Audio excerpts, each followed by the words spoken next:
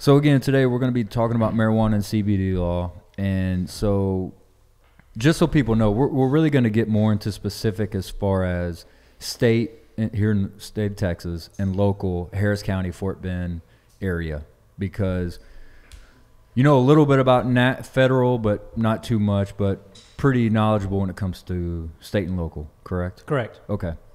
So as it sits right now currently, give a little background as far as current Texas.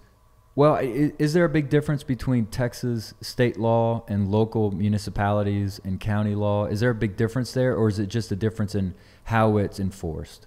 How it's enforced. It's okay. State law rules. There is no municipal laws that relate to marijuana. Okay. It's all state law based. Okay. It's just how each county deals with the charging and punishment of possession of marijuana. Got it. Okay. So the enforcement is the county and local level. That's right. Okay. So current Texas marijuana CBD law, what is it currently?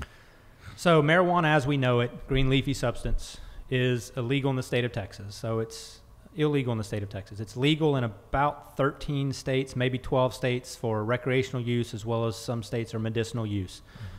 As we sit today, marijuana is legal in Texas. So it's illegal in Texas? Illegal in okay. Texas. All right. So marijuana, as we think of marijuana and the smell that you associate with marijuana, that we've known and seen our entire life is still illegal in Texas. So anything under 2 ounces is a Class B misdemeanor, a minor misdemeanor offense. Anything between 2 and 4 ounces is a Class A misdemeanor, still low-level county jail punishment. And then once you get over 4 ounces, you start getting into felony level possession of marijuana. That's where you pretty significant amounts, up to 5 pounds is a state jail felony. And then you go up to 50 pounds as a third degree, then up to 2,000 pounds as a second degree, and anything over 2,000 pounds as a first degree felony. So you start getting pretty significant punishment ranges when you're starting getting truckloads full of marijuana. Okay. And at that particular time, it doesn't matter. They don't classify intent to distribute or anything like that. It's just possession. Correct? They don't have intent. So okay. Cocaine, methamphetamine, PCP, heroin, all the high-level drugs that we think of, there is an intent to distribute. Mm-hmm. That they could charge you if you have a large amount and say you have scales, you have baggies, you have large amounts of money with you. They can charge you with possession of methamphetamine with intent to deliver. So methamphetamine's a certain level. If they add the intent to deliver, it bumps it up 1 degree, so it increases the punishment range. Marijuana doesn't have the intent to deliver. They do have delivery. So you can have possession of marijuana. If you have 2,000 pounds, they can't charge you with intent to deliver. But if you are delivering marijuana and they catch you selling it, then they can charge you with delivery, which again ups the punishment range 1 degree. So it's a little bit different than the possession of meth and cocaine. There is no intent to deliver for marijuana. It's actual possession and or delivery. The intent doesn't matter for marijuana. Okay, well that's it. I didn't know that. So no matter what, there's never, unless it's you're actively seen doing it as far as distribution goes. With marijuana, even if it's in your possession, like that's all you're getting is a marijuana possession charge. That's right. So if you have a bunch of baggies or it's broken down to 10 little bags, there's no intent to distribute? There is no intent. Wow. Why do you think they do it like that? I think because it's marijuana. And it's not what people, our legislators think of as highly addictive or drugs associated with violence, maybe. I don't know. It's been like that since I've been practicing law. So back in 2001, it's always been either possession or distribution. There is no intent to deliver marijuana. Wow. I never knew that. I didn't either. That's and oddly enough, we see a lot of cocaine, methamphetamine possession with intent to deliver because of the amount or the baggies or the money. Mm-hmm. We see that all the time. Charged. I mean, not a lot of times that we plea to it, but it is charged quite a bit. Okay. All right. So what has changed as far as the enforcement goes in relation to marijuana possession here locally, Fort Bend? And when I'm saying locally, Fort Bend, Houston area, Fort Bend surrounding County, counties, Sugar Land and Fort Bend, Houston and Harris County. What's changed there as far as the enforcement? Yeah, and my question is, so across the state, it's the same law. It's just a matter of who is enforcing it and which counties aren't enforcing it. That's right. Okay. And it's kind of the policy of the district attorney for that county and how they want to handle individuals charged with possession of marijuana. So Harris County, the amounts are, I don't know exactly the amounts. I think it's less than 2 ounces that they write a ticket. That sounds right. And it tell you to appear in court. Let me ask you this real quick, just for people. Sorry to interrupt, but when you say 2 ounces, I know for sometimes people are just like they can't wrap their head around what 2 ounces. What would 2 ounces look like? Just basically like one joint that somebody has. Yeah, that's less than 2 ounces. You can usually get like a sandwich bag. Okay.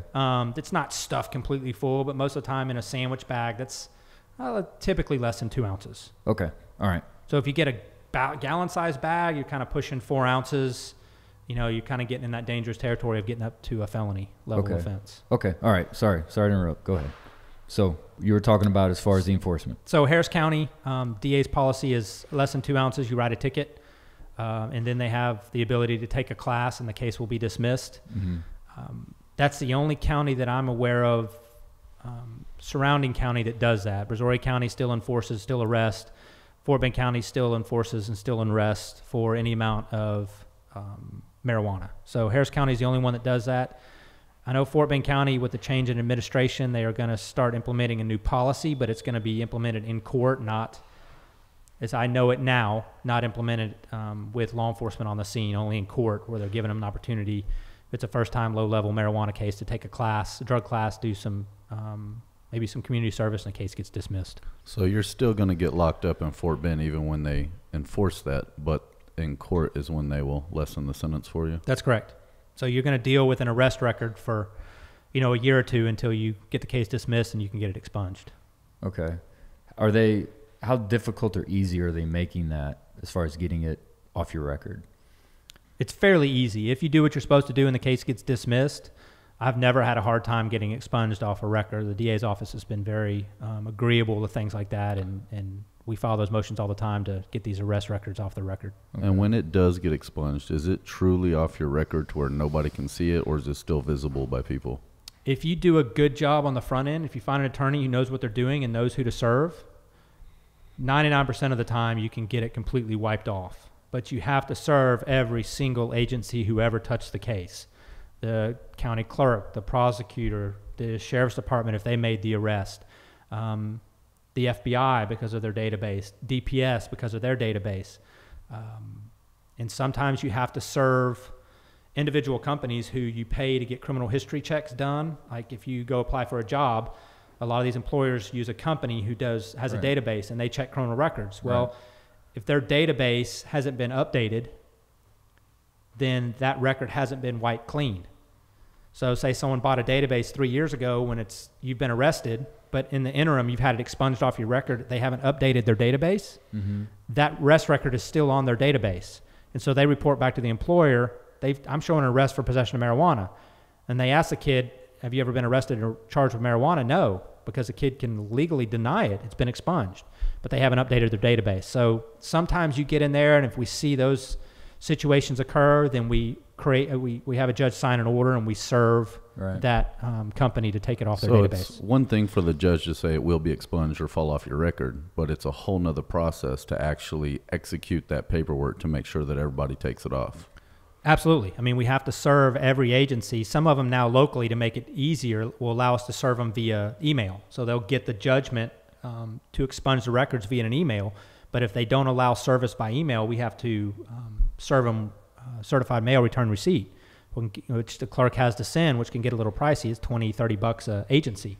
And you could have 15 to 20 agencies you got to serve to make sure that they get a copy of the judgment and they follow the ruling of the court.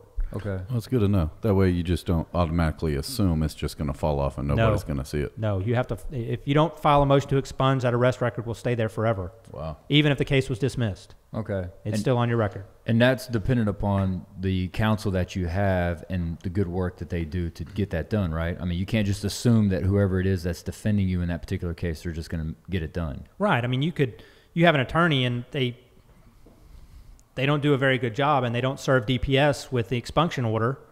Well, everybody gets a criminal history from DPS. Well, it doesn't matter that you serve the clerk or the sheriff's department or district attorney's office and they destroyed the records. The main database is DPS. They don't serve DPS. All the other work you've done is worthless. Okay. So that's why you have a good attorney like Smith, McDonald, and Bolin to help you out in that case, correct? Well, we do them all the time, so I hope we do a good job. That's good.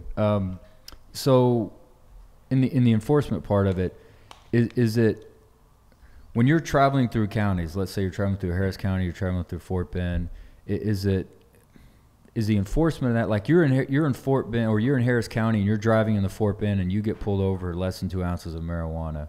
I mean, how does that play out? You know, I mean, you're a Harris County resident, you're moving through Fort Bend County. Like, how does that kind of stuff play out? You know, it first starts with how local law enforcement on the scene want to handle it. Mm-hmm. You know, we talked about in a couple podcasts ago that, you know, it's a little stronger enforcement now than it used to be with, you know, DWI. Sometimes the officer would take you home, or you'd have marijuana. Sometimes they would throw it in the gutter or flush it down the toilet and they'd let you go. That still happens. Some officers will let you go if you say you're an 18, 19-year-old kid, you're cooperative, you tell them where the marijuana is, it's an extremely small amount. He may just say, look, I'm going to let you go. I'm not going to arrest you for this. Don't do it again. And that's the end of it. And he, you know, takes the weed and turns it in, but doesn't file charges. Okay. That can happen. I don't know how often that happens because we never see those situations because they never come to us. They're never charged. Right. But it does happen. Okay. But if, you know, you come to Fort Bend County and the officer wants to arrest you, then he's going to arrest you. I mean, there's a difference in Fort Bend and Harris counties. Harris counties has to give you a ticket. Fort Bend County essentially has to arrest you unless they use their discretion just to completely release you. Okay. And you're saying ticket like you would if you got a speeding ticket, basically. That's right. Okay. And it gives you time and a place to go in front of a judge and just like that. Okay. So in Harris County, when they give you the ticket, do they take your weed? Yes. Yeah, they don't. Yeah, they take the weed. I was just asking. Right. Well, no, because you're thinking about, I mean, when you get I say in reference to a speeding ticket, when you get a speeding ticket, they don't take your car from you. Yeah. So, wow, that's, you know, I think Harris County is they give you information where to go take the drug class. Okay. And they give you, say, 60 or 90 days to go take the drug class. You go take the drug class, you mail them confirmation, you never go to court. wow. So it's not, I don't think it's technically a ticket. It's you need to do this in 3 months. If you don't do it in 3 months, then you need to come to court. But if you do it, send us confirmation. We're not going to tie up the court systems with you having to appear, is how I think it is. Okay. You would think so, because I think that's the whole Point. reason That's of right. doing it, is to minimize all of the court time. Sure. And all law enforcement's time. Yeah. Having to take these guys to jail. The overhead. So you don't do that. 3 months, you go to court. What are you expecting to happen to you when you go into court in a case like that? So you didn't do the drug class or whatever it was you're supposed to do. So you go in front of a judge in 3 months. How does that look? For the most part, I think they are giving you more time to take the class. Like, hey, dummy, Okay. you know, go take the class. You don't want a record. Go Okay. take the class. We'll give you another 60 days. Go take the Okay. class. Is the general census is what they're doing out of Harris County. Okay. Do you think that, we talked about it briefly at the last podcast, do you think that's going to happen here in Fort Bend as far as the same kind of general enforcement that Harris County has? I don't know if law enforcement is on board with the HPD policy. Okay. So I think we're still going to work those cases out in court rather than on the scene with tickets and go take a drug class. We're not there in Fort Bend County at this point. What is it about it that you know of, at least, that law enforcement's not digging that? Well, I think in large part is they don't like someone taking away their discretion and their ability to make arrests when they deem it appropriate. Okay. And I'm a big fan of that. Is I want law enforcement on the scene to have a lot of discretion. Sure. Because some kids need to go to jail, some don't. So I don't think we're there yet with taking that discretion away. In large part, it's hard to go tell Troy Nels, hey, by the way, your officers can't make arrests anymore. I mean, that's a process that's going to take years if it ever happens out here in Fort Bend County. So, that's a difficult situation that, I don't know of any sheriff who's done such a good job as Troy has, that somebody comes in and just says, hey, by the way, we're not going to let you make arrest anymore. I'm not sure that legally anybody can tell law enforcement not to make an arrest for violations of laws in the state of Texas. That's the law enforcement's discretion. Now in Harris County, there's an agreement But I don't think that agreement's coming out here anytime soon. And the agreement is no matter what, if it's a certain level or a certain size, no arrest at all, ticket, and they go on their way. That's right. And Fort Bend, you have anything, you're getting locked up, and they'll work it out in court. Correct. Okay. And it's, you know, I can see both sides of it. I can see the saving of the time and overhead and money and not making the arrest. But I can also see the kid getting arrested and having to come to court, that's going to have a much more dramatic impact on an 18-year-old kid than him being detained on a scene for 15 minutes and he has to go take a class online and that's it. That's the only accountability that he has. I think having to come to court, seeing that this is serious, going to jail, being booked in, being around some of these guys in jail will have a much more dramatic impact in trying to get him off that route that he's on. Absolutely. Yeah, absolutely. There's something to be said for that. Yeah. I can see how law enforcement at least, taking that responsibility out of their hands and not letting them. I'm sure they can have some discretion as far as if something looks fishy, right? You know, like if you have somebody that's got a small amount with them, but something doesn't look right. I mean, they can pursue the steps from that, right? Or do they get to a point where somebody can come back and say, he only had a small amount, they had no right to further the investigation, I guess, on the scene? I don't think they're there. I believe if you have the marijuana or they smell the marijuana, they still have the right to search the car to see how much marijuana you have, see if you have other narcotics, stolen weapons, anything else, burglary tools, things like that in the vehicle. I don't believe the rules in Harris County preclude law enforcement from continuing their investigation until they're satisfied that they've done what they need to. What actually constitute them being able to search your car? The short answer is smell of weed. They smell weed. Probable cause. Probable cause to search your car. That's it, and that's a smell of weed, and we have a difficult time with that because again, we don't know the statistics on how many times law enforcement says they smell weed and they don't find it. And we have no way to refute that they smelled weed or didn't smell weed. It's very subjective. Sure. We can't fight that in court other than the officer's lying, and I'm not ever doing that unless I have some evidence to support it. Right. So all we see is officer says, I smell weed, I'm searching your car. Well, he finds weed. It's hard for us to get into court and say, well, the officer made that up. No way he could smell the weed when he found the weed in the car. It's right. Just, you're kind of it's a catch-22. Well, and sometimes they say that they bring the dog out to sniff the car, and if the dog marks it, then that's probable cause to search. Absolutely. And there's some timelines in recent case law, not recent, last few years, about times they can detain you to bring the drug dog around, and do they need additional reasonable suspicion other than the traffic stop to further detain you to wait for the dog. So we see that. We don't see a lot of dog searches out here, but we see a fair amount. Well, I just want the people the audience that are watching to know, actually what that law is or what to expect. They bring a drug dog out. If they typically ask for consent. If you refuse consent, they're going to talk to you. They're going to try to establish some additional reasonable suspicion, and then they're going to wait for the dog or bring their dog out and walk it around the car. And if the dog alerts, it's probable cause to search. Sure. And a lot of times they do that while they're investigating the traffic offense, especially if the dog's in the stopping officer's car. As long as he's still investigating the traffic offense, he has a right to walk the dog around the car, and dog alerts are going to pull you out and search your car. From your position, if somebody has, whether it's a small weed, big amount, small amount, what should they do in response when an officer asks, do you have marijuana in the car? Always deny. Always. I've never seen it benefit, strike that. I've seen it benefit my clients, and I make the argument when they do cooperate and they do give consent or like, hey, I got some weed in my pocket. I have seen them get a benefit for that in court. I'll go talk to the prosecutor. I'm like, look, he's an 18-year-old kid. He told the cops where the weed was. He handed it to him. He didn't play any games. He was up front. He was honest. I've used that countless times, and I believe it has helped my client. But do I think that benefit is worth allowing officers to search your car? No, I don't. Officer asked to search your car. No, my attorney advised me not to let you search my car. I have a right to refuse. If you have probable cause to search my car, you can search my car. And I train law enforcement that way. I'm like, always ask for consent. Even if you see a dead body in the back seat that gives you probable cause to search the car, go ask. Hey, do you mind if I search your car? If they say yes, well, now you have consent. We can't argue that you didn't have probable cause. You couldn't really see the dead body in the car or the brick of cocaine in the back seat. Mm-hmm. So always go ask. Always told law enforcement. They always struggle with that. Ask for consent. They give you consent. There's nothing that defense attorney can ever argue in court. You're on consent on video, giving them the right to search your car.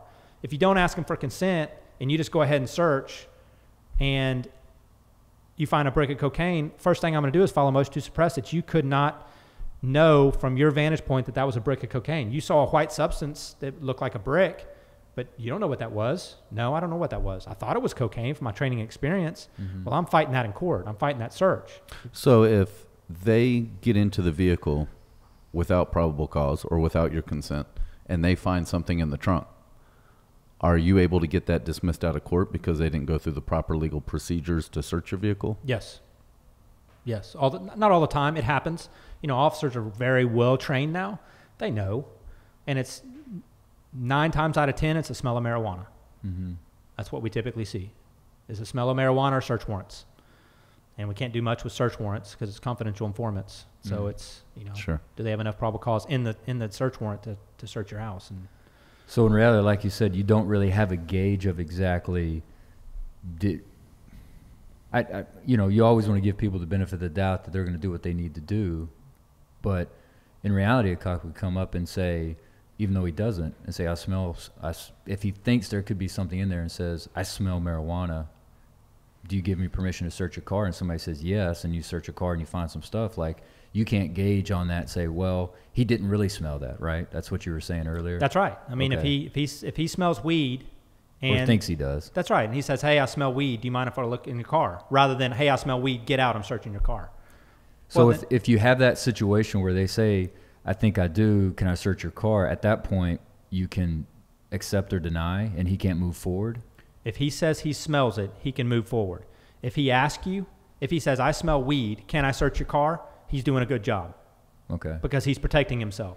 He's not going to force us to, he's not going to rely upon the smell of weed alone. Okay. If he gets your consent, and I can't fight, you didn't really smell the weed, then it takes out us doing a background investigation, pulling the statistics. How many times has he said he smelled weed and searched a car and didn't find weed? Has he done it 150 times and he's found weed 20 times? Well, if I can pull those records and find that out, that's extremely beneficial to my client. Sure. And then I can fight that, well, you didn't really smell weed. But if he gets consent, it takes all my power away. Okay. Because my guy said you can look. I can't argue with that. It's on audio and videotape. Right. If he says, if he walks up and says, I smell marijuana, can I search your vehicle? And you say no, can you say no? And he doesn't, like, but he's just asking basically at that point just to make sure that procedural part of it is checked off. He can do it no matter what. If he smells it, he's just making sure that's checked off, right? That's right. He's being smart. Okay. He's protecting himself and protecting the case in court. All right. So if he smells it, it's just your SOL. That's He's going to exactly look right. in there. You're exactly and right. Are all officers wired up with mics and cameras now? For the most part. And you'll see some malfunctioning cameras, some batteries that go dead, malfunctioning mics. It happens. It's getting more infrequent than it used to. But it still does happen on occasion. Do you find that you're able to access that footage pretty easily through the court systems? Oh, or yeah. They got to turn it over. They have to turn it over. What we call the Michael Morton Act, or 3914, the Code of Criminal Procedure. They have to turn over offense reports, videos, statements, written statements, everything. They have to turn over to us now. So we get copies of everything within, if it's a felony, once they're indicted, we get copies of everything, which usually happens within, I don't know, a month of them getting indicted. We got copies of everything. And most of the prosecutors, I have a good relationship with them. I can call them and I'm like, hey, have you watched this video? Tell me what it's about. And 99% of the time they're like, either I've watched it and yes, this is what it's about, or hey, give me a few days, let me look at it and let me see. Because I'm like, I have concerns and my guy told me this. Can you look at the video real quick before you go to grand jury and just make sure that everything looks okay? And almost all of them will say, oh, okay, yeah, I'll take a look at it. Well, those videos got to be really helpful to either, in the case one way or another real quick, whether it's in your defense or theirs. It's going to shut shit down real quick. Absolutely. And I tell my clients that. I'm like, once I look at your video, I'll tell you exactly what I think is going to happen. And I'm almost always right. I know it if I can get you out of it, and I know what your punishment's probably going to be based on your criminal history. Yeah. I mean, I can come within, days or months of your probation or your jail time, or if I can get you out of it. And a lot of times, if I can get you out of it, I don't have to go through those steps because the prosecutor's going to have the same opinion and we'll reach an agreement. It's like, yeah, I mean, look, I know that was a legal search. I'll go ahead and kick the case. Or, yeah, that was a close call for me. I'll go ahead and reduce this second-degree felony to a misdemeanor time served. So most of the time they're, especially Fort Bend County, which I'm the most familiar with, they are, if it's a bad search or it's a questionable call, most of the time they're well above board, almost every time, or well above board, at least with me, and reaching an agreement so we don't have to jump through all those hoops. Okay, so to end this discussion as far as marijuana goes, what should somebody do in possession and they're pulled over by a police officer? First and foremost, be respectful. Okay. We see a lot of individuals who just don't have any respect for law enforcement, and it typically goes terribly wrong when that happens. So first and foremost, be respectful. Make sure your hands are visible. I'm an advocate of when officers walk up, I don't believe officers like you digging for your license and your insurance as they're walking up. I think they want to make sure that you're not digging for anything, your hands are on the wheel. If they ask for consent, always refuse. Always refuse consent. Do not ever allow a law enforcement, and be respectful. Say, look, I understand you're trying to do your job. My attorneys advised me not to allow you to search my vehicle. If you're going to search it, I'm going to cooperate. I'm sorry I can't give you consent, but I'm just relying on advice of my attorney, and I hope I'm not, you don't feel I'm being disrespectful. Be kind, be nice, because at some point a jury, if we go to trial, is going to see your attitude. And if you want a jury to find you not guilty, they need to like you. You need to be a nice guy. If you're a total jerk and cussing officers out, nobody in that jury is going to be rooting for you. So be nice, be respectful, understand law enforcement's trying to do their job, and what law enforcement asks you to do, you cooperate. Absent letting them search your car with consent. And so most of these cases or these instances that if you do get caught, you do get locked up, you go to jail, you have to fight it in court, there's always going to be video and audio provided that's going to help your defense or go against you. Vast majority of times. I mean, we see some malfunctions, but other than the malfunctions, by large part, audio and video is going to be there. Every single agency has it now. Kill them with kindness, politely decline, and you'll get to use that footage to also help back you in court. Absolutely. Which could play into your favor. You're not going to win that fight on the scene. Never are you going to win the fight by being an asshole to law enforcement. You're just not. Sure. They're not going to be like, oh, you're a jerk, I'm going to let you go. Yeah, man, it's common sense. Right. So be polite, be kind. They're trying to do a job. They're not out to get you, and cooperate the best you can without giving consent. Cool. Okay. Well, be nice to the cops out there. Yes. Yeah. I always get surprised whenever I see people and they yell and holler and scream, and I don't know. Like you said, I think that was funny when you said they're not going to go, oh, okay, well, you're right, I'm going to go ahead and leave you alone. Right. I mean, I think law enforcement's going to work harder to try to find a violation of the law than if you were polite and kind and nice. Sure. So, And that's what I learned too, or at least I heard, is don't make their stop memorable. Like if it's very boring and very bland, and you said yes sir, no sir, yes ma'am, no ma'am, here's this, here's that, okay, whatever. It's not as memorable a stop, I guess. And that's the first thing I tell a prosecutor. If my client is extremely nice and courteous and respectful, like we talked about, that's the first thing I say is like, hey, if you watch this video, my client is really respectful. He's really kind. No, he didn't give consent and they smelled weed and they found it anyway. But, that's something to his benefit. Is that something I'm going to argue for him? It's like, hey, cut this kid a break. You can see his attitude. He's got a good attitude. He's a good kid. He just had some weed. Rather than, oh, man, don't watch that video. My client is a jerk. What do we want me to say? Right. Okay. Makes my job much easier. All right. Well, good. So I guess when I opened this up, I said we're going to be talking about marijuana and CBD laws. So I guess that's kind of the vogue thing now, I guess, when it comes to this is CBD. And so we can get into the questions and be specific, but what is CBD? What are the laws for that? And what do people need to be aware of when it comes to their possession of that? So we're seeing these oils when it comes to vaping. For the most part here, and then we're seeing a lot of edibles. So there's two different types of oil. There's CBD oil, which is legal, which you can see in some of these smoke shops. You can find in the stores that are marketed and packaged professionally and sold in large stores, box stores, that are labeled CBD oil. For the most part, almost every single case, that contains no THC. Yes. It's completely legal. On the other hand, you have THC oil, which is a non-plant-based oil. It's not a green leafy substance. It's plant-based because it's an oil from marijuana plant. But it's charged differently because it's not a green leafy substance anymore. Even though it's the same active ingredient of THC, it's an oil. It's not a green leafy substance. So instead of misdemeanor amounts like you have with marijuana, it automatically, any amount is a felony. So the problem you're running into is these kids are getting what they believe is CBD oil that's been brought in from Colorado, from Oregon, from Washington, and they believe it's CBD oil, and it comes back containing THC. Well, now all of a sudden they're charged with a felony. And a lot of times they know, it's like, hey, this is some THC oil. But sometimes they don't. They think it's CBD oil and it's in fact THC oil. They get popped for a felony. And you're seeing that a lot with the high school kids, 19, 20, 21-year-olds that are thinking they have CBD oil, and in fact it's THC, and now they have a felony arrest record. Fort Bend County has been really good with reducing those to misdemeanors, because I think it's a change in the law that I believe is coming through the legislature, that it needs to be charged similarly to possession of marijuana, because it's the same active ingredient. Mm-hmm. Same thing with edibles. You bring in edibles from Colorado, Washington, Oregon, that's oil. That's THC oil. It's automatically a felony, even though it's a Skittle-sized edible of THC. It's a felony. It has the same effect as marijuana. It affects you a little differently because of the way it's digested, but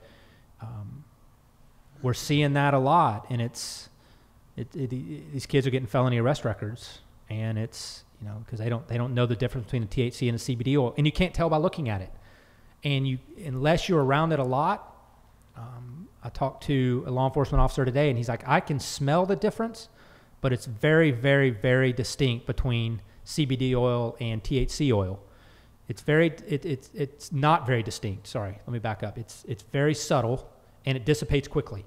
He goes, I can tell the difference. He said, but the average person has no idea that it's THC oil as compared to CBD oil. Does law enforcement have a way to test different oils on scene?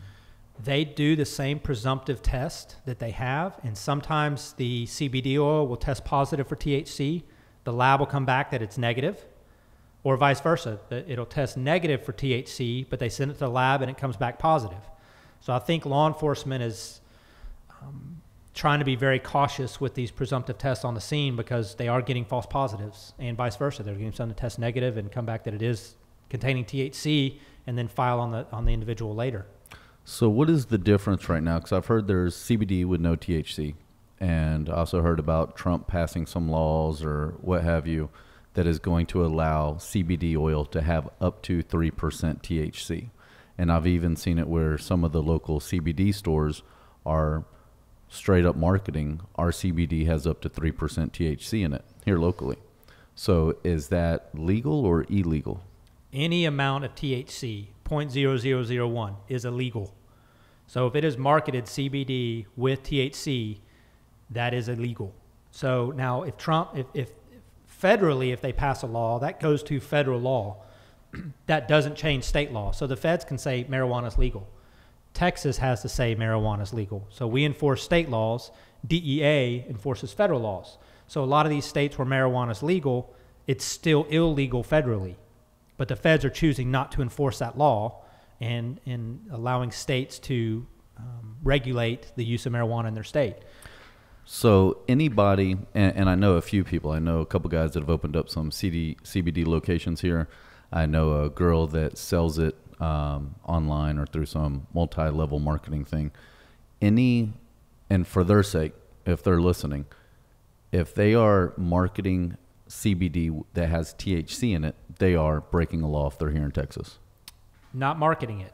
They can market it all they want. If they're selling it or if they have it in their possession. You are seeing some people market CBD with THC because it is much more effective, because THC is the psychoactive ingredient that gives you that high. CBD is mostly for medicinal purposes. It treats, anxiety, PTSD. They're seeing a lot of great information coming out for PTSD in vets. But the THC is the active ingredient that gives you that psychosis. So a lot of people market CBD with THC because that's what people want, but it doesn't contain any THC. So right now, the ones that are saying it's CBD oil, but it has up to 3 or, and I don't know why the number's 3%, but they all just happen to say 3% THC in it. So if in fact that product has 3% or any percent of THC, then they are breaking a law and it's a felony. They can be charged with delivery of a controlled substance. Yes. Or if they have a local store here and they are selling it on their shelves, then they are facing. They could be charged with delivery of a controlled substance. Okay. Yep. If in fact that's happening, I would advise them to take that off their shelves and destroy it immediately. Yeah. Okay. Yeah. Good. So, does it happen? Absolutely. Law enforcement may not have caught up with it. And it's yet. not like they're trying to sell marijuana or weed and break the law. They're Right. selling creams and topicals and eye cream and, stuff that's curing cancer. I get all that, but I think that a lot of people assume because Trump basically said he's not going to enforce it on a federal level, that it's okay to start selling it in Texas because it has 3% and Trump said it's okay. But Nope. actuality is that's a felony. You'll get locked up and you'll be charged with possession of a controlled substance. That's right. And that's a felony. That's right. Okay. And the officer I talked to today was saying that every place we've seen selling CBD oil is legitimate CBD oil without any traces of THC. What I have kind of been told and seen is you never can guarantee that CBD oil doesn't have traces of THC in it because it comes from hemp. And you have to be very careful in how you process it. So you got to get it from a reputable dealer. But again, if it's packaged, the ingredients are on it, then these big companies can't be manufacturing and sending products to a state where it's illegal because they're breaking the law. So they do a very good job in making sure there is no THC in their CBD oil. Now, if you're buying CBD oil on the street corner, there's no telling what you're getting. Sure. But if you buy it from a reputable location, and he even mentioned smoke shops. He says they're selling CBD oil, but every occasion we've seen it marketed in a reputable dealer, it is CBD oil, no THC in it, the times that we've tested it. So when you have this happen, officer feels like that somebody's in possession of that. They stop. Most of what it sounds like is there's no way that they could know 100% that what they have in their possession is THC immediately. Like it sounds like something that has to go to a lab and like something that you would know later on, correct? Correct. Okay. I mean, unless it's an extremely experienced law enforcement officer and they can tell that very subtle distinction in the smell. I haven't seen anybody testify to that I'm aware of. I don't know if it's occurred, but that would be, I think, a very fine line. But I've been told by someone I find to be extremely reputable that he can distinguish between a CBD and a THC oil that's been vaped. So if a cop pulls you over and you have CBD or THC oil on you, can the cop then test it and take you in if it tests positive for THC? He can. I think they're being very careful about doing that because of the false positives. I mean, and that's why I guess it's fairly new product. It is. It's not, weed, marijuana, joints, blunts, whatever. It is something kind of new to market. So they're kind of holding back a little bit on that. I think so. I mean, in large part, my experience with law enforcement is they don't want to put anybody in jail for something that it may, because it's a hassle to get that taken off your record that, okay, look, it is showing positive for THC, but I know we've had some labs where it comes back and it's not THC, but we arrested the person and now he's bonded out, he spent money on an attorney, and we just dismissed the charges. We don't necessarily think that's fair. So I think law enforcement is very cognizant of, let's try to give some of these folks the benefit of the doubt and not put them in custody for a felony and spend all this money when we know sometimes it is coming back as not being positive. What would you advise a client that has THC oil on them and they know it's THC oil and they get pulled over and the officer asks if they have any marijuana in the car? What should that person say? It applies to on the scene, to at the jail, to, talking to law enforcement. You never, ever, ever confess to committing an offense. Okay. Because once you confess, the avenues that I have to help you are extremely limited from that point forward. So my advice always has been, look, I want to cooperate. I don't mind talking to you. I know you have some questions. My attorney advised me not to speak to you without him being present. I would love to talk with you later, as long as my attorney can be present, if you're okay with that. Okay. That makes sense to people. Sure. Like my attorney advised me not to talk.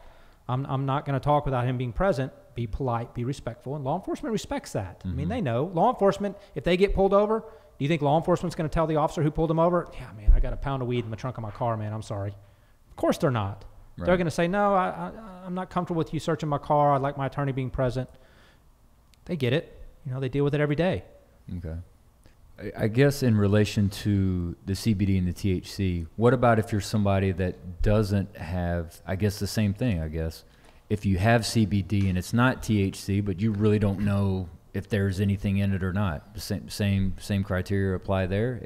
If you think it's CBD and it's supposed to be CBD, but you don't know that for 100%, you're kind of questioning. Same procedure then? I agree. Yeah, same Okay. procedure. I mean, you could say, I think if you can show you bought CBD oil from a reputable dealer, let's just say CVS for argument's sake, you have the package and it says CBD, and you have the receipt from CVS, and it comes back that it's THC from the lab, I would be really surprised if they prosecuted you for that offense. They may arrest you. You may have to go to court, but if I present that evidence to a prosecutor, I think they would be hard-pressed to prosecute you for that offense. Okay. Same thing we see with prescription drugs. You have prescription drugs, you don't have the bottle. You bring the bottle later showing you did have a prescription. It's the exact same pills you had in your possession. They dismiss those cases. I think if you have a good faith reliance, they don't have to dismiss it, but for the most part, I think they would. Okay. Is it true that it's getting a little bit more lenient, I guess, in the state of Texas when it comes to medical marijuana and, I guess, possession? I've read that recently, within the last year or two, they've started to grant licenses to companies that are wanting to do medical marijuana here in the state of Texas. Is that accurate? I think it's coming that way. I don't know if we have.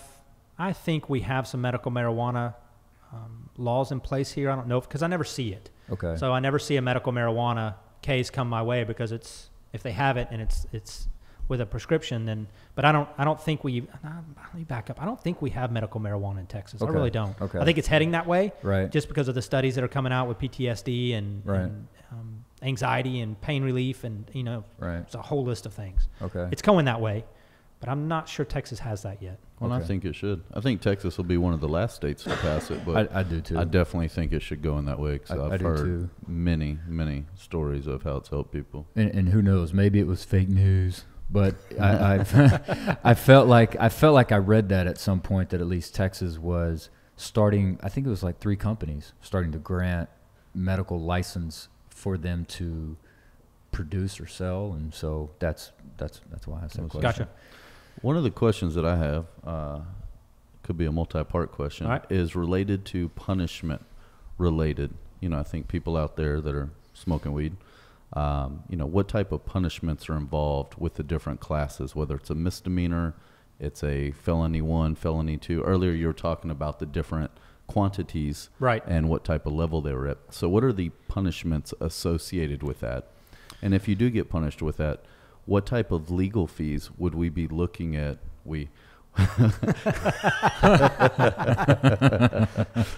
Saying we the people. Yeah, I personally, I don't like weed. I don't smoke weed. But what type of penalties would the people be looking at, as well as what type of cost associated with hiring an attorney to represent them, a good attorney? Gotcha. So if you have the lowest amount, less than 2 ounces, for the most part now with the change in administration, I think we're going to start seeing you take a drug class, we're going to dismiss your case. So the lowest level offense of marijuana, if you don't have any priors, we're gonna send you to a drug class. You can learn about the dangers of marijuana. That it's not just some drug to play with. That it can have some dramatic effects on your life. We'll dismiss the case. I think that's going to change the fee schedule in Fort Bend County a bit because that wasn't available before. That you go take a drug class, we'll dismiss. Mm-hmm. So that'll, I think, decrease at least the low level possession of marijuana fees. Typically for our firm, or a good attorney, not necessarily our firm, we are charged more on the higher end just because we're board certified or I'm board certified in criminal law. But you're looking at lowest level offense, $2,500. Once you get to a class A misdemeanor, maybe $3,000 to $5,000. Once you get in the felony range, you're looking at, state jail third, maybe $5,000 to $10,000. And Then when you start getting a second, first degree, you could be tens of thousands of dollars, depending on your criminal history, depending on, you know, if we have an unlawful stop or an unlawful search that we have to litigate in court, and how much you have to lose. I mean, if you're a 2-time convicted felon and you're 25 to life, well, my fee's substantially higher for you because you're probably not going to take their 20, 25-year offer. We're going to have to go to trial and try to beat it. And then you get into trial fees that we charge separate and apart from the typical attorney fee as trying to work the case out. So you'll see a little bit of change in what we charge. I think that $2,500 for low-level offenses will decrease a bit because it's not much work to come in, and they're guaranteed essentially to take a drug class, and the case will get dismissed. We don't have to do much work on those cases. But once you get to Class A and felony levels, I think we'll play pretty consistent. And Class A is how much? 2 to 4 ounces. Okay. So basically, if you have less than 2 ounces on you, you're going to spend a couple grand to get out of trouble. I think that's a fair bet. And if you're going to have more than 2 ounces, then be prepared to spend a lot of money. And it's weight-wise, a good perspective is your tennis shoe probably weighs about 10 ounces. So cut it in half, roughly, and Okay. that's about your felony level. If your weed weighs about what half your tennis shoe does, you're walking a fine line with being a felony amount of weed. Okay. So that's a good kind of rule of thumb. Okay. With what's going on with Harris County in relation to the, go ahead. I actually want to do it on the sandwich bag. Okay. Basically, if you've got a sandwich bag full of weed, you're going to get in some trouble. It's going to be expensive. If it's about halfway full, because you can typically fit how many ounces in a bag? Because people aren't weighing shoes, and I'm just for the people, the audience that's watching. Probably 2 to 3 ounces. 2 to 3 ounces in a sandwich bag. Yeah. So keep your sandwich bag under halfway full, and it won't be too expensive. That's for right. You. Okay. That's right. Cool. That's good. No, I like that. That's, wanted to give the people out there, keep it sandwich bag halfway full. You'll be all right. But when you're talking about what Harris County is doing in relation to the ticket and that's for the first time. I mean, if in 6 months after you're found again, I mean, then it moves beyond that, right? I mean, this isn't every time you get found with less than 2, it's going to be that. I mean, it's going to pile up on you, correct? I don't know that to be true. I think they're giving multi-time offenders additional chances when they get caught. Okay. With the low-level marijuana cases. Harris County don't care. Have less than 2 weeds in Harris County. You get a ticket, you pay a fine, you move on. You don't have to worry about it. Okay. And All I think right. Harris County, it's just the system gets overwhelmed at times with Oh, yeah. low-level drug I can offenses. imagine. And, Yeah. especially when it's legal, people are kind of starting to veer towards let's not spend all resources on those marijuana cases. So, I mean, I understand it in part. I don't agree with it, but I understand it. Okay. So you are found to be in possession, and it's pretty high level as far as the amount that you have. He was asking as far as punishments go. I mean, when you're trying a case or you're helping somebody to try to get out of it and they made a really bad, stupid mistake, I mean, what typically are you looking at as far as what people are needing to do, or what's the expected of them to help reduce their punishment, to remove it completely? Like what can people do if you ever get just that bad of luck and you have that situation happen to you, to try to help you get out of something like that?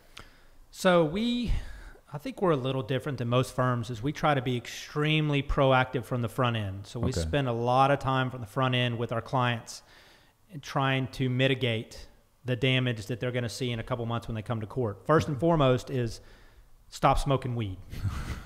If you're arrested for weed, stop smoking. That's what we all want. That's what the prosecutor wants to see is, okay, you got arrested for weed, you made a mistake. Let's learn from that mistake. Let's make sure you're clean. Okay?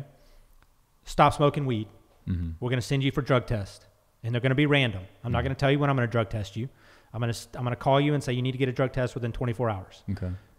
Some clients like it, some don't. Don't hire me, but that's part of the deal. Is if you want me to help you, you have to cooperate and do what we tell you. Go get a drug test. Let's have 8 or 10 drug tests before we go to court to show you're clean. You know you made a mistake. You want to do the right thing. If you have a drug problem, we'll get you into treatment. If you got a weed problem, you can't quit on your own. Let's be proactive. Rather than I have 4 drug tests and we're reacting to that. Because then the prosecutor's like, well, he had a chance to go to drug treatment, but now it's taken 4 positive drug tests, and now he wants to go to treatment to try to stay out of trouble. Right. Let's be proactive. Tell me if you have a problem. I'll give you a couple drug tests. If you can stay clean, then you don't have a problem. If you can't stay clean, let's send you to treatment. So we're proactive in that approach. Is we need to send you to treatment. Let's get you there. And then it is just start gathering information to show me who you are. Okay. I want your resume. I want your high school grades. I want your middle school grades, your junior high grades. I want to know volunteer activity. I want to know if you have any extracurricular activities that you participate in. Are you a member of your church? What have you done for your church? Who's your family? I want to know all of those things because like we talked about last episode with Amanda and Phoebe, everybody has a story. Sure. I want to be able to tell that story, and I can't tell that story by talking to you for 30 minutes. I need material I can look at, and I can pick and choose what I think is a benefit to you and present that to the prosecutor. Okay. And we see that a lot when we try to get pretrial diversions, where it's a kind of a contract with the state of Texas, and you jump through some hoops and your case gets dismissed rather than it being an official court process. Okay. And I think it'll be much more prevalent now that we have a new administration as well. So we're very proactive and upfront with our clients when it comes to those cases, and that in the end pays off. But it's a lot of work for us up front. Do you have any other questions that you wanted to hit on? The only other thing that I think was related to home searching. We talked about probable cause and searching cars. When officers come to your house, whether it's a party, you're loud, the neighbors call the cops, whether it's my kids, some are under the age of 18, some are in their 20s. What is the law, whether I'm home or not, as far as them being able to enter your property? What is probable cause? What gives officers permission or a green light to enter your home without a warrant? Okay. So they can search your car without a warrant because what we call an automobile exception. It's a movable vehicle. So they can search it without a warrant. Your house is not. It's not movable. You don't get the automobile exception. Law enforcement must have a warrant to search your home. There's some exceptions, but by and large, they must have a warrant. So if I'm out front smoking a joint, they pull up, they see the weed, they cannot search my house. In that circumstance, unless you tell them I got the weed from inside the house, they can't search your house. Okay. So if what happens and what law enforcement can do is they come up to your door and they knock on your door. You open the door, they smell weed. That is probable cause. What the courts have held is they can come in your house, they can detain everybody in your house, and at that point, they can't search, but they can detain everybody to prevent anybody from destroying evidence. They then go get a warrant from a magistrate. They come back with that warrant. They search your house, recover the marijuana. So they have to have probable cause to search your house.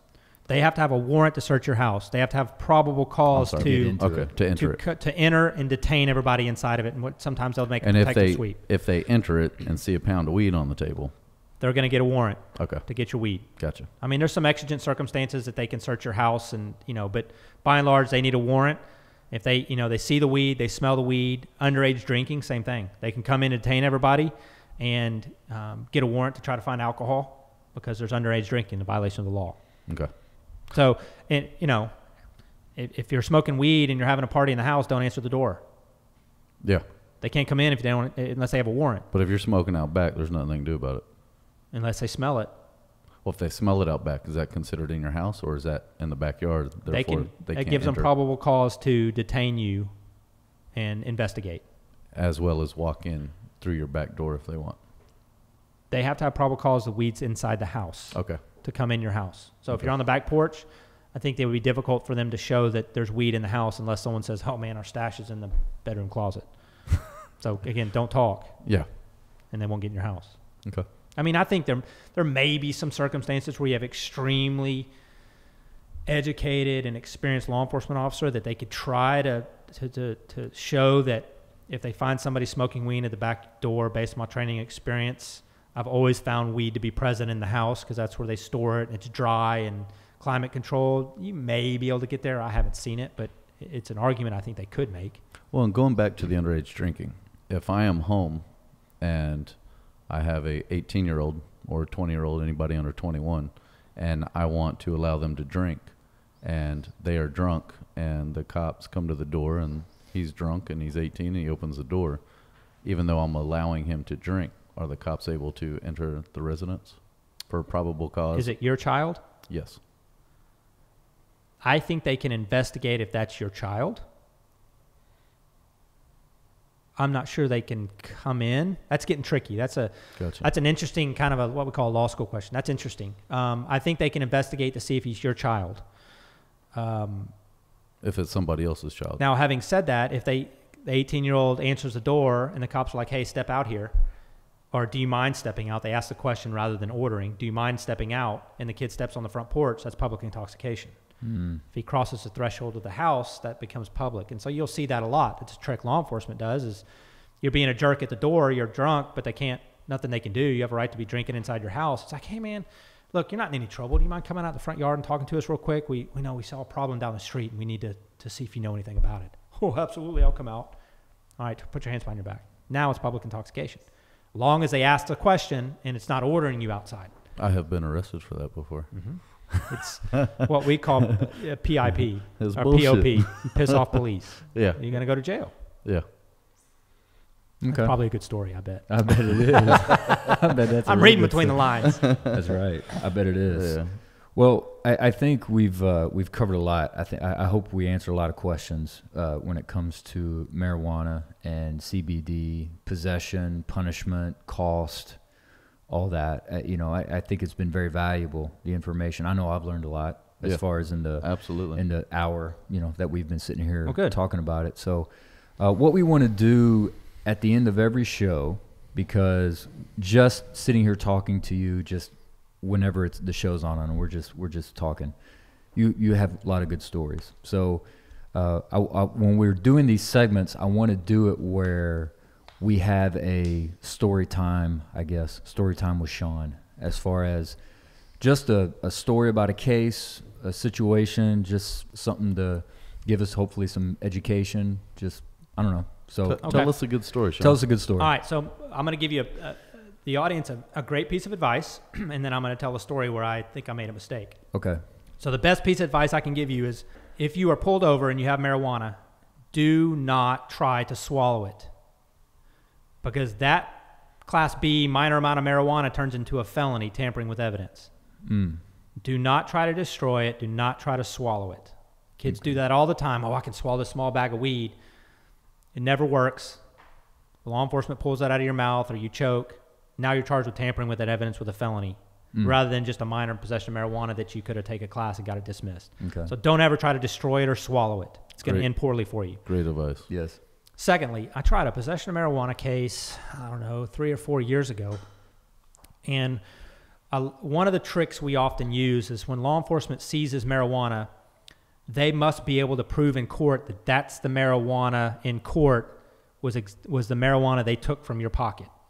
And so a lot of times, if law enforcement finds 3 or 4 bags of marijuana in a car, one's under the driver's seat, one's under the passenger seat, they have to be very, very careful that they label them correctly, and when they come to court that they can say that bag was under the passenger seat, because it's very hard to prove, if you're the driver, that you possessed the passenger's weed under his seat.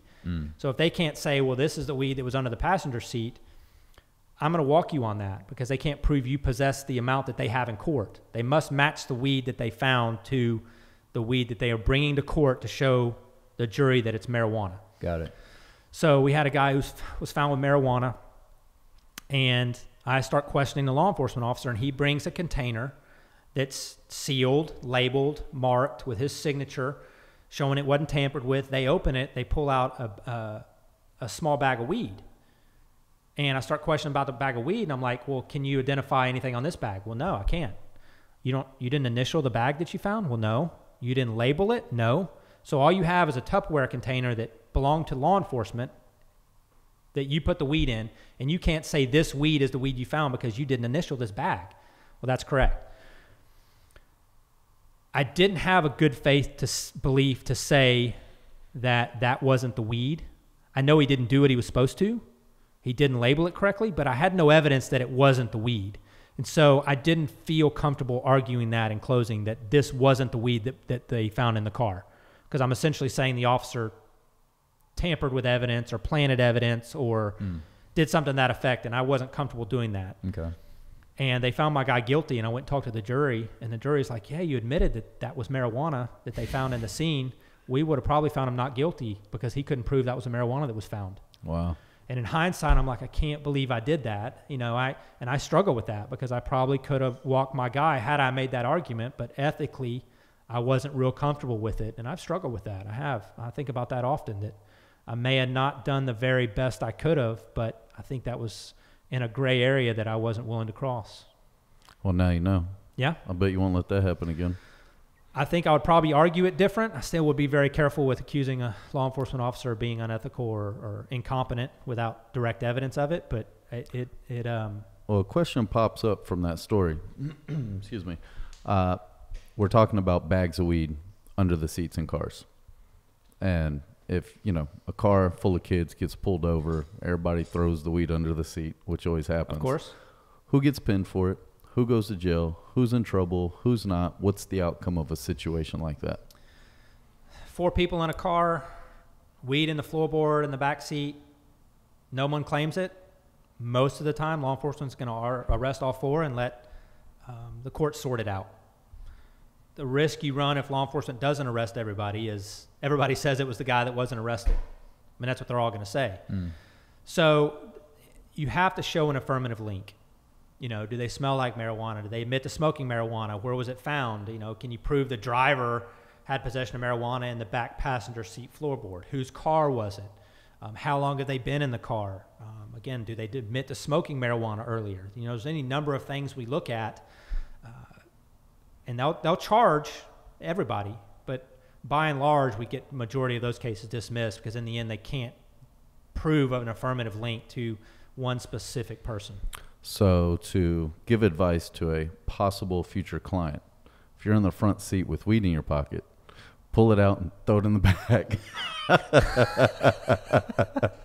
Pull it out of your pocket and throw it in the back seat and cross your fingers. My first piece of advice is don't smoke weed. I think there's a lot of risk associated with weed that people don't appreciate, number one.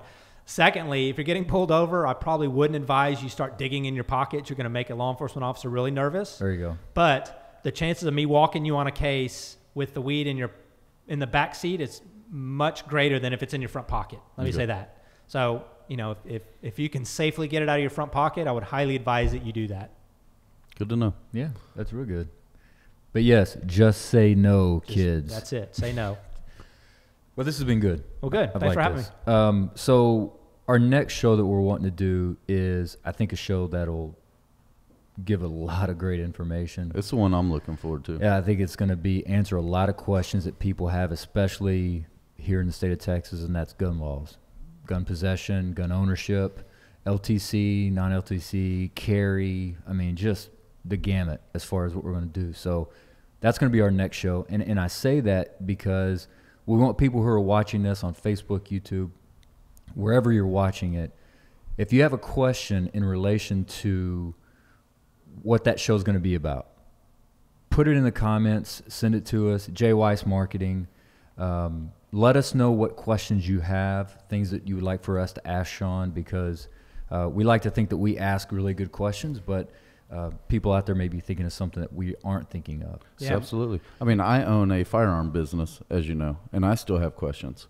You know, we take the classes, the LTC classes, you take the renewals, but, you know, it gets foggy after 4 or 5 or 10 years. So there's, you know, owning my own firearm business that you've been to. It's important, and I've got questions that I want to ask to give myself answers, to give the audience answers, right, and to know exactly what to do, what not to do. And yeah, we'll get into a lot of self-defense issues too that we'll try to run through a lot of circumstances and what the law says, what you can and can't do, and how to keep yourself out of trouble. Real cool. So as Grant was saying to the audience, if you have any questions related to gun laws, whatever that might be, leave a comment on any platform that you can reach us at. You can feel free to send direct messages, text me if you got my number. But leave some comments, ask some questions, and we will be sure to answer all of them in our next show. Most definitely. Absolutely. Well, Shawn, again, man, this is great. It's been a pleasure. Yeah, okay. I enjoy it. I really do. This is stuff that people need to know, and because like we started the show off, people just don't know, and you got good information. Well, let's go ahead and have a beer and tell us a couple more stories. That's right. All right, tell us Turn something the we can't cameras get on. off. That's right. Yeah, Absolutely. exactly. All right. Thanks. All right. Take care, guys. Yep.